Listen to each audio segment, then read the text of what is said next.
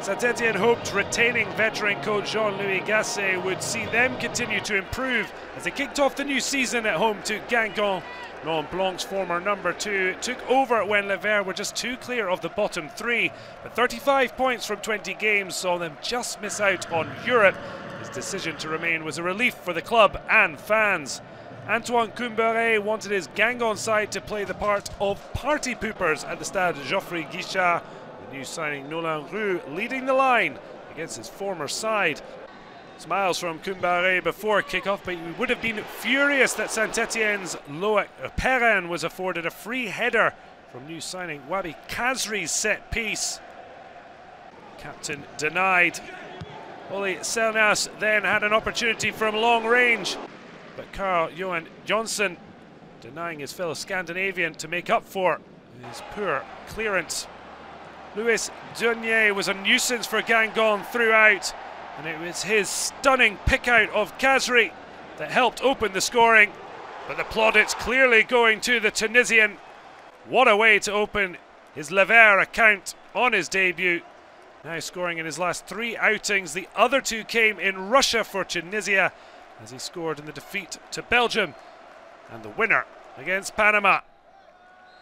Well, Saint-Etienne on their way at half-time to a 6th straight home win against Guingamp. KHAZRI the difference.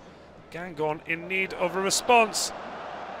And they got one just 10 minutes into the second half. Marcus Coco upended by Stéphane Ruffier, who saw yellow. Clipping the striker's heels and giving Guingamp the perfect opportunity to draw level. It was Marcus THURAM who took on the pressure and caught the inside of the post. Ruffier getting 2 hands to it but unable to keep it out. The son of the '98 World Cup winner Lilian could have won it for the visitors, but struck straight at Les Verts number 1. Great skill but without the finish, and yet it was a deserving goal that brought the winner for DIONY.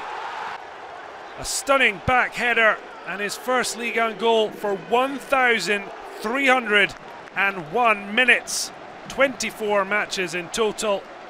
Loaned to Bristol City by Gasset in January, now taking his second chance with both hands. And certainly an emotional figure with his teammates after the goal. A big win for Les Verts as Gasset's men keep the form of last season going, while Guingamp think of what could have been.